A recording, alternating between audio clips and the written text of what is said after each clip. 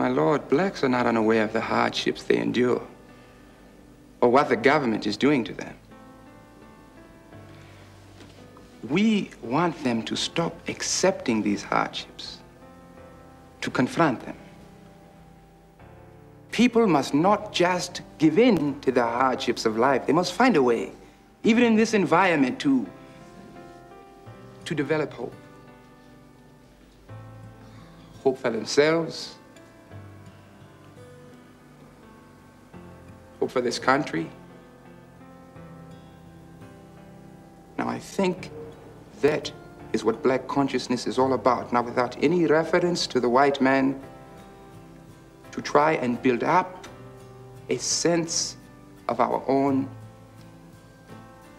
humanity, our legitimate place in the world.